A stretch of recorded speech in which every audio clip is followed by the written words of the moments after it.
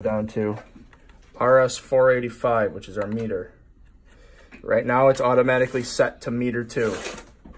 We don't want that. We want it on meter 1. The only time you're ever gonna have this in meter 2 is if you don't have a transformer or a backup loads panel. So you're gonna click on meter 2. You're gonna go to device type and you're gonna switch to none. So you just gotta make sure that it's cleared? So that clears meter 2. Right, so you just now you're going to go back. Now you're going to go to meter 1. You're going to go to device type, revenue meter. Now you got that revenue meter. It's going to do that little dance thing. And then you're going to go to device ID and you're going to switch it to 2. Device ID is going to be 2, always. Now, go to your CT rating, and this has to be changed to 200. So you get the 2. It's based on the CT, 0, not the amp. It's the panel. 200. Once you our have CTs are rated for 200, so it's always 200. Once you hit 200, this far right button, you have to hold it. That's when you was touching the panel. And that locks in the CT rating. Thought that was that. Yeah, that's now, CT. Okay. In this same deal right here, you have to go down meter function. You have to go to meter function. Change this to export import. Now you go down. I believe this is in the same thing. No, it's not. Go back. Now in this screen, you're gonna go down to battery. Battery 1 is already set up to LG15. We're gonna hit battery anyway. I wanna check something. Device type, battery. All right, that already has that. So we did not have to change this to battery pack on this one. Because we updated with the battery. Because we updated it with the battery on. Otherwise, sometimes this will be blank, battery 1 will be blank, and you'll click on it, and it'll just say battery pack, and you hit the battery pack. Okay. Now, we go back, check through this, make sure that's everything. Service cell is good. Yeah. So, what did you set to RS 245? Power control. Now you have to go to... That was the metering. That's the meter. That's that white box up top. And that's because it's Ethernet cable. That's what RS 285. Go to Energy Manager. Yeah, I don't remember this part. Energy Manager...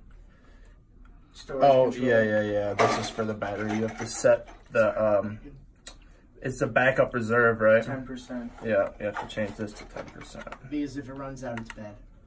This is just saying it always saves 10%. And you're going to hold that right button again to lock that in place. Because if you just hit it, it's going to put another 0 and another 0. You can drain the battery. It won't. It'll automatically stop draining at some point.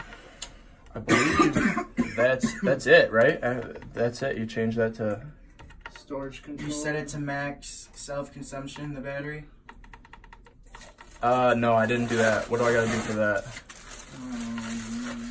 Is it under power control? It's probably under the battery. Go to communication. Communication.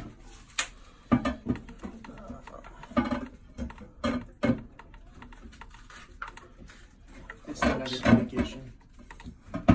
Oh, I guess it'll be it. Battery. This just has the battery, the device type protocol. Does it scroll down? No, click on oh no, you can't see. Because that's where... Maintenance? I always had to go on maintenance. It's... If you guys ever get an isolation fault, you can test where it is off the inverter. Really? Mm-hmm. It is... Maybe when we're not in such a hot basement, I'll show you guys. Deal.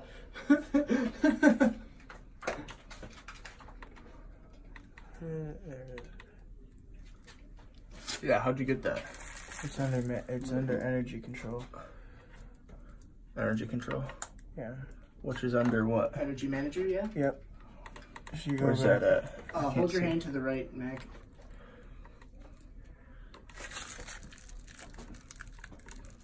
Oh, power control? Power control.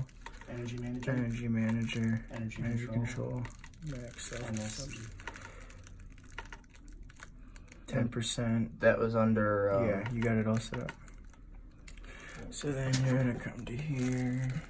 Hold OK. Wait till it says OK to turn on. Welcome to the old bearing way, guys. You can flick it. Here it is.